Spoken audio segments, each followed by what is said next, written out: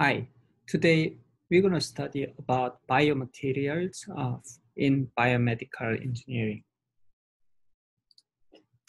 So we want to understand the definition and types of biomaterial and the concept of biocompatibility and in historical context. And also we will discuss about biological responses to external biomaterials.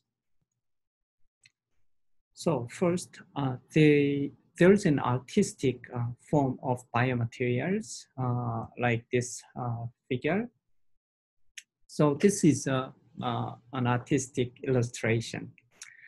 However, so you see the heart and the lungs and kidneys and liver and stomach.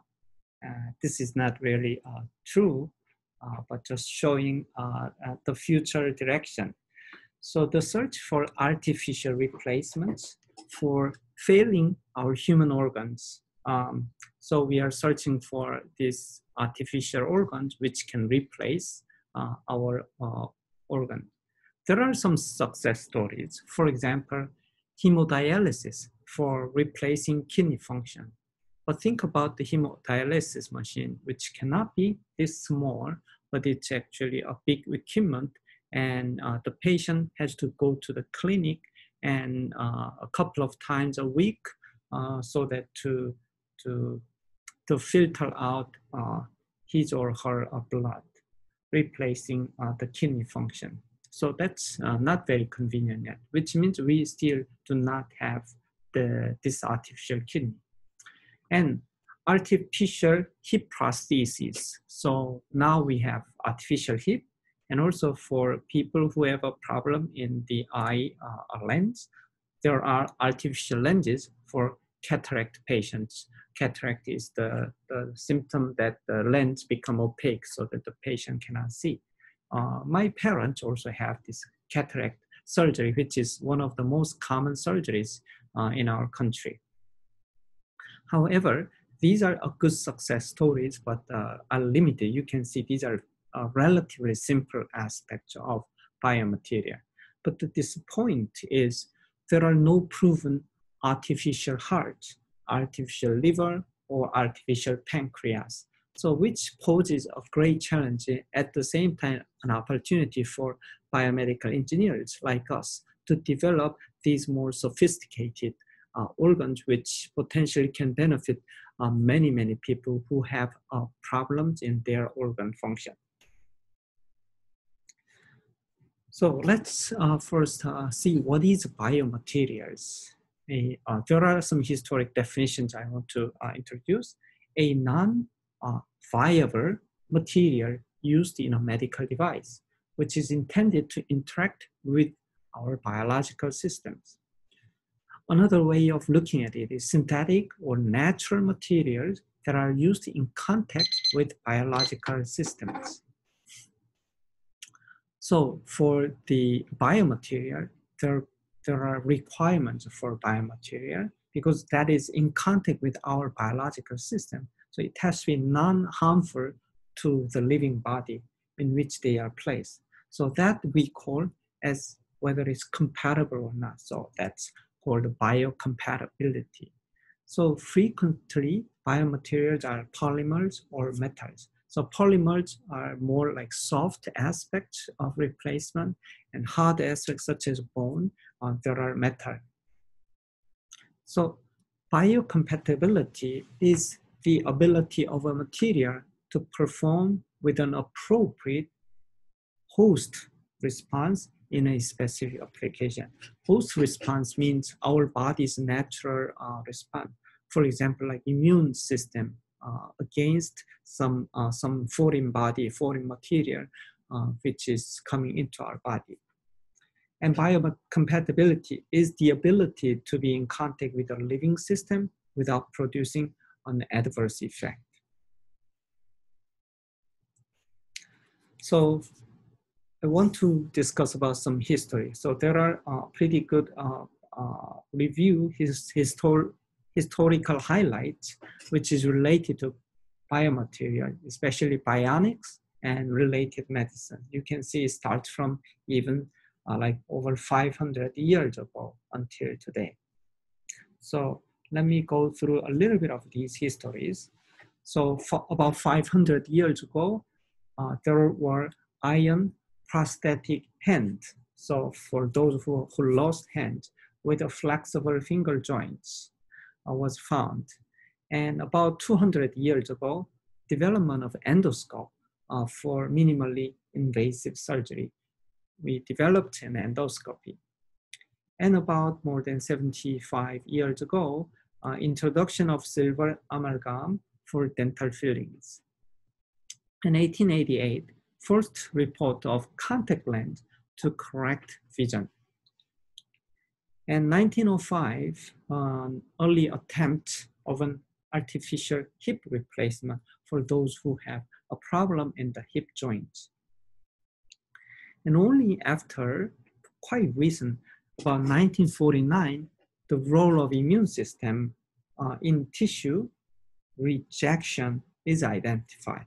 What do we mean by tissue rejection? If there's an artificial biomaterial getting into the tissue, then our immune system will sometimes reject. Or when we do a transplantation of an organ from other person to a host, then the host system will recognize it as a foreign and try to reject that organ.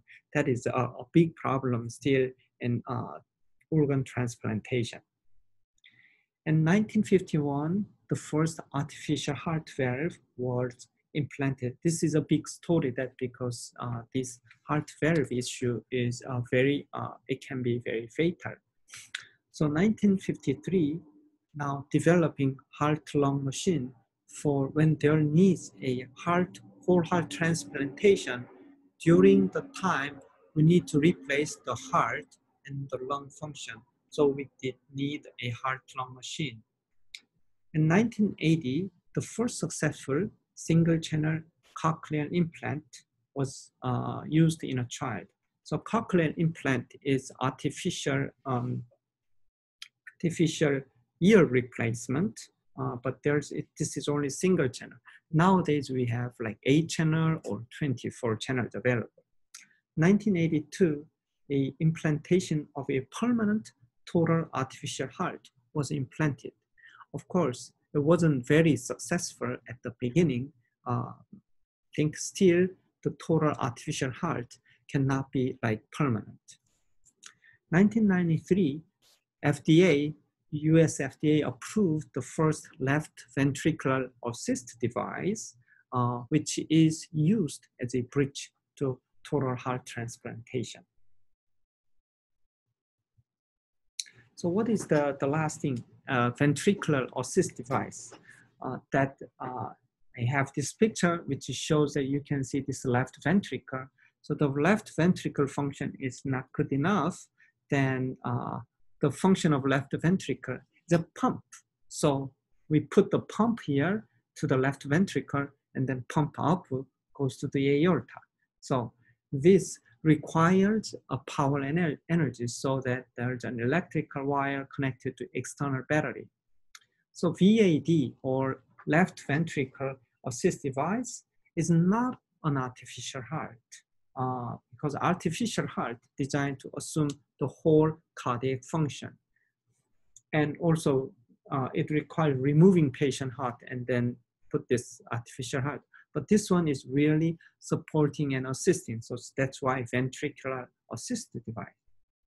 However, think about this device when you are waiting for total heart transplantation. So what kind of complication can happen? So first of all, this big biological material inside our body, then our immune system will try to reject this. So we may need an immunosuppression drug so that we drop down our natural immune activities so that this device can be not rejected. Because of this, there's a lot more risk of infection for the patient. You can also think this part of the electrical wire passing through the skin. So there's a higher risk of infection as well. And another, so now we are directly touching this device with our blood system. So blood which is normally flowing on endothelial layer. Now this is different. So there's higher risk of clotting. So these clots can form and then shed to brain that will cause more frequent stroke aspects. And because of this, the patient may need anticoagulant treatment, which means to reducing the blood clotting.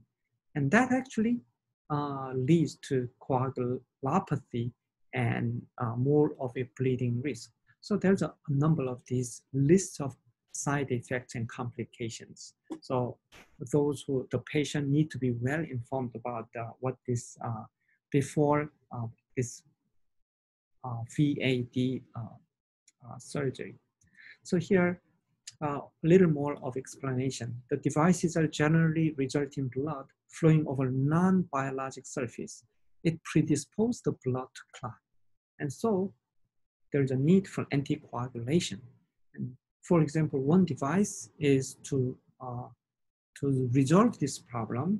It designed a biological surface from fibrin coating, so it do not require long-term anticoagulation treatment.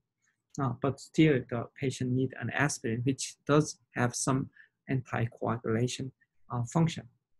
Unfortunately, this biological surface may also predispose the patient to infection, because this turned out to be reducing certain kind of leukocyte or white blood cell is reduced. That means our function against infection is lower.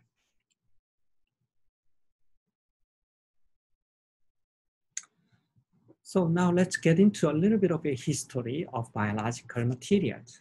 So very long time ago, you can see surgical suture to repair wound sites is probably the first very old biomaterials. And the second, polymethyl methacrylate, or we call it as a PMMA, which is acryl or acrylic glass, or more famously known as its brand name called plexiglass. So this has been used for dental bases, artificial teeth, surgical splinting, and hip prosthesis, which is also from a very long time ago. Another biomaterial that I want to discuss is a catheter, which is written as a catheter, a thin, hollow tube formed out of a polymer, which serves as a sometimes very important function. So, for example, in history, Fritz Bleicher-Roder, who first performed a catheterization with his own femoral artery more than 100 years ago. So femoral artery is on your big thigh leg. So this has a big artery, so we can insert this catheter to here, which go back to the heart. And in history, there's another one, Werner Volkmann, the story, who was a pioneer because he first demonstrated cardiac catheterization, meaning that we can put catheter or hollow tubes through our own vessel or vascular conduit reaching to the heart, inside the heart. He demonstrated in 1929. And the story is fascinating, so I put here the link of this in online library, so you can read it. Basically, he was a very young resident doctor who was thinking that maybe catheter could be directly inserted into the heart. Of course, at that time, that was regarded as a fatal, but he wanted to prove his idea, but his chief rejected the idea, and he ends up by persuading a nurse that the nurse agreed only if he can do this into the nurse, not him. But he tricked the nurse by asking her to do while like cutting the nurses, but in fact, he actually put the catheter. This is a urethral catheter, so it's narrow, to not the nurse, but his own vein in his arm. So after that, he bring this with the nurse to went into the X-ray room and insert more up to 60 centimeter, and he observed that the tip of the catheter in fact ends up in the right atrium of his heart. So with his X-ray imaging, this is a famous story that it led to a Nobel Prize in 1956. However, in his own story, that he did this one to himself instead of doing this animal study, which came later on. Unfortunately, however, he didn't pass his PhD exam that he had a trouble in his career. But later on, after he got Nobel Prize, he worked as a urologist. But this is kind of how in history a discovery has been made. And because this led to a very important modern cardiac catheterization lab, or simply we call it as a cath lab. And this is the major hospital has an examination room with a diagnostic imaging device, equipment, usually a real-time X-ray, to visualize the arteries of the heart. That visualization is done by a contrast agent inserting into the bloodstream that during the short time of distribution, one can actually see the narrowing of the or stenosis of the carotid artery and chambers of the heart. So this is an example figure of photo of cardiac cath lab. You can see a patient here, and this is real-time X-ray, and you can see these pictures to show the diagnosis and during the treatment procedure. And I happen to have a cardiologist. So I visited there, and there was a patient who happened to have a blood clot just blocking her coronary artery. So it was an emergency. So there we have to wear an apron with a lead because there are X-rays coming. So we are at the risk of exposing this X-ray radiation. So he inserted this catheter onto this femoral artery area with a sheath, and that catheter goes through this aorta, then it goes to the left atrium, not necessarily left atrium. It goes to eventually to that blocked vessel, coronary artery, and he inserted a tool to grab the blood clot and then suck it and then take it out. So that otherwise the patient could have died. So this happens a lot, and this cardiac cath lab serves as a very important tool for diagnosis for people who have a heart problem. So with this, next time we will discuss about biological response to biomaterials, especially coagulation cascade and response to biomaterial in contact with the blood. Thank you for your attention.